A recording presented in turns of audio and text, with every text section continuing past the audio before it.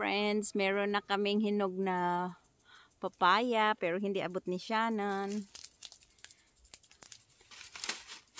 You want me to get You catch. No, here we have a chair. Bring the chair. Okay, hold on. It's here beside me. Careful. Careful. Okay.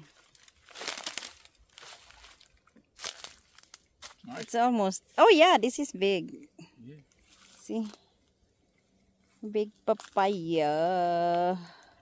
And then get some guava, honey. Here, over there. Look, you can see it. The ripe ones.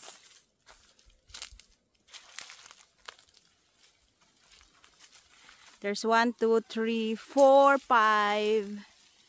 And in here, 6, 7. No, just get the one from the top. Or we need to go outside. Oh wow, it smells good. Here. It smells good. Amoy. Smell like your underarm. That smells like kilikili. Yeah, no. Yeah. Here, that one too, this one. Oh, wait, I cannot hold it. I have papaya in my hand. That's not ready. No, just that one. Ready. These ain't ready. They Yeah, ain't okay, ready. just... No, not that one, just this one. Oh yeah, it smells good. Smells like kilikili, smells good. No, this one, I want this one, this one. That's not ripe, that's the one I'm gonna eat. This one? Yeah. Look how poor we are. My husband's shirt is punit-punit. There's another one. This one, I'm gonna eat this. See? How can I help him? I'm holding the phone. I'm holding the papaya. This one, hon. That one. That one, I'm gonna eat that one. That's mine. I like the crunchy one. This one here. Here. Okay. So do you think next year we're gonna have fruit if we don't have frost? Yeah, we don't have frost. For the langka? No frost, that's all we care about. Yeah. Yeah, maybe next year. Because this is grafted, right? Yep. No, I don't think this is grafted. It's grafted. Because it should have flowers now. No, it's grafted. Oh, how much is getting good dirt now.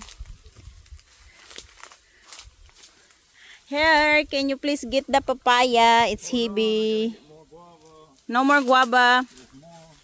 No. This tree, this is my favorite. Bayabas. But because of your bamboo, I never get any because it needs sun. Didn't get any sun. Guava here. No, they're not ripe. Here. You don't know how to look the banana and the Look at the guava. little ones. Huh? Look at the little ones. Yeah, I know. There's a lot of little ones. Come here. Come here. Hurry up. I'm getting... The papaya's gonna fall down. Here. Thank you. See? Oh, the top's a little soft. What are we gonna use with your papaya? Huh? That papaya, that bamboo. Look, it's getting bigger and wide. Look how big it is. That's nice. There's no use. That's nice. Han. So you're just gonna look at it? Huh. Ang payat ng ano dito. Look at this mango, honey. It's doing really good. Looks like the sugar. This is the, what is it again? Coconut cream. And our Ruby Supreme. Oh, that's the Katli there. That's the Katli Guava. Right. This is the Ruby Supreme. Nothing. Guava. Nope. Oh, look. Check them out. No, that's not ripe. No, but they're there. Yeah, they're small. We need to weed eater here. Oh, there's some more up there. There's a lot of grass. Where are you going? Following you, huh? Following you, and then you're ahead of me. Stop. Our black sapote that always flowering but never give us fruit. Oh, look at this balimbin, honey. We really need to weed here. Balingi. Balingbin. Balingi. Star fruit. Oh, medyo malinis na dito, friends. Yan, patubo na ulit yung mga weeds. Yan, mga damo-damo niyang maliliit. Yan.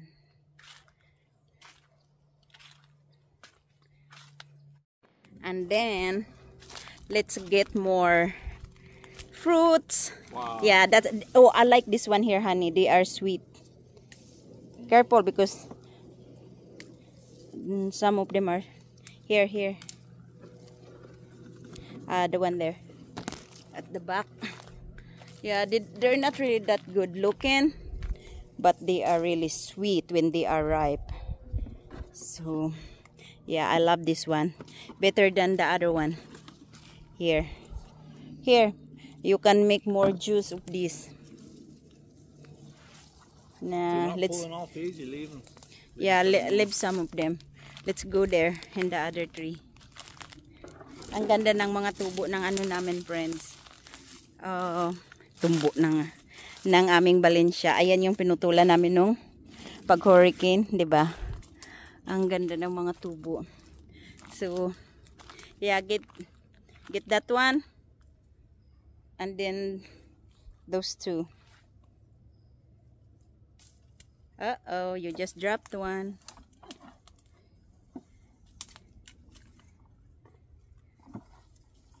Yan mga balingbin natin. How about here? There, those four. Oh, that one. Okay, see? There's four. Is that right? I think just get one. Yeah, see. And then look, ang dami pa. Parang it seems like this one is non-stop fruiting. Look at that. There's still a lot. About our kamito, do we have small ones now or the baby potato? Oh, Do you? yeah! No. Yes, honey. Yeah, No this is the first way. time. Look, that's a small fruit because look, Wow. this is the flower. You see? Oh Yeah, my goodness. got a Hopefully there's no what did you call that, frost, so we can have some kamito. Wow, look, there's a lot. So I'll just wish one, but they always give me more. So you are right. So for the first time, you just keep on flowering, and then the second time, that's the time they're gonna give us like Careful, honey, fruit. knocking these off. Okay, I know. Here. I know. I'm just get excited. See, because I've been looking for here, and then it was last week. But look, there's a lot of small ones now. I think we have to protect this in winter, honey. Look, this one is a little bit bigger. You see? Wow, that's so nice. So they don't really need a company to have fruit, like what we thought before. Oh my goodness. Thank you, Lord. So all we have to do is just wish. Oh, yeah, I know. I didn't wish any fruit of your, what is this? Egg fruit or canistel. I got so excited, friends. We have a small kamito. Now let's get the aratilis. See? We have aratilis. Mga pula-pula na. Hindi na namin masyadong abot kasi pinaputol ko kay Shannon yung sa ilalim kasi hindi ako makadaan-daan. Yan. Tsaka yung mga manok nag-inarte na rin. Nagsawa na rin sila sa ano ba. Wow, ang saya naman. Meron na tayong maliliit na kamito. Yan ang ating aratilis. O diba? I think we need to fix no, we don't need the seed plot, right? No. Because we're gonna fix it in summer. Yeah. It starts getting hot again. Wow, look at that, our harvest. Guava. Wala akong dalang basket, kaya hindi namin nilagay sa anong tawag niyan? Sapat. Star fruit, bayabas, at what's the other one? The papaya. See? We got a lot of star fruit. Ang galing. And then, look friends, our achuete having a lot of flowers again. And we're gonna have a lot of fruit again. Look at that. Hindi ko pa nga yan tinanggal yung from nakaraan. Yan o, mga achuete. Pero this time siguro, itong mga bulaklak nila na bago, kukunin ko na siya. See? Yan yung mga ano niya. Pwede mo to siya itanim na mabilis lang po siya mabuhay. O diba, pag nag-open lahat yan, maganda po yan. Yung mga pagbagong open yung mga white na yan. Pag nag-open na to, tapos ayan na yung mga small nila na mga bunga. O diba, ang chicken, sunod sa atin. Binigyan namin yan ng pagkain. How about her hand? Did you look the our chico or sapadilla? Okay, this one is big. No, it's not soft. We got more sapadilla here. You see? Bunga niya, ayun pa. Ayun pa. See? Ayan. Madami tayong sapadilla. Tapos, itong ating mangga. Naiwan ko ba't pa ganito yung tubo niya, nabigatan yata. And then look at my sampalok. See, ang kunti lang din ng bunga sa dami ng kanyang bulaklak. Kunti lang yung bunga niya. So dito tayo. Kailangan na natin kunin din tong anuhan. Ang ating, diba, nahinog na ang ating lime. Ayan pa lime natin. Hindi ako nagkukuha masyado ng mga ganito kasi kinukuha lang namin, ayun nagkahindog-hinog na. Kumukuha lang kami ng yung gagamitin namin. So yan yung lime natin. Ayan yung sampalok natin. Yan. Guess, let's go home. Let's get the eggs. So, kukunin lang namin yung mga itlog, friends. Here, I got 3 lime. Oh, you already got the eggs? That's it? 7. I'll take it. We only have 7 today. Andoon na yung ating mga manok. I know, that's me. So, that's it, friends. Thank you so much for watching. Bye! Mag-iingat po kayo. God bless.